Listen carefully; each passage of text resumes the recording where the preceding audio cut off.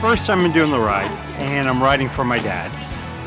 My dad passed away when I was a young boy, but it really wasn't until I had my own kids that you started realizing it's important to care for your heart, it's important to care for your health, it's important to try to do these things.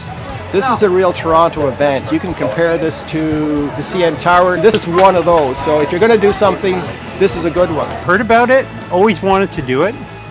Just decided this was a year to finally get out and do it, and it was a lot easier than I thought. The website makes it easy, the support makes it easy, and when you've got friends and family who care enough, it's not hard.